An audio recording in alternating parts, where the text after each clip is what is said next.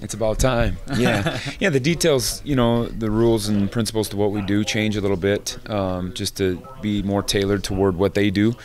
But other than that, I mean, the practice tempo hasn't slowed down any. We're still trying to execute. Guys are still trying to learn. We're by no means where we need to be in terms of understanding what we do. But yeah, it's good to gear down and get towards something rather than just grind.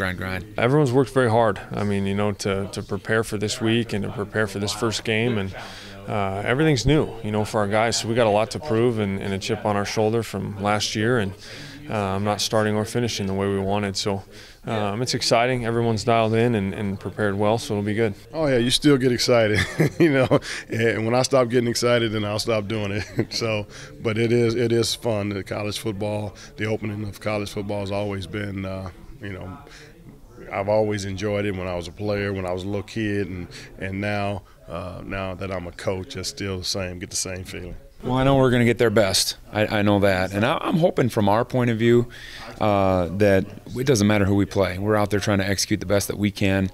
It doesn't matter if we're lining across from an FCS school or from Alabama. It doesn't make any difference to us. We're just trying to go out and execute and run to the football and do the things that we do.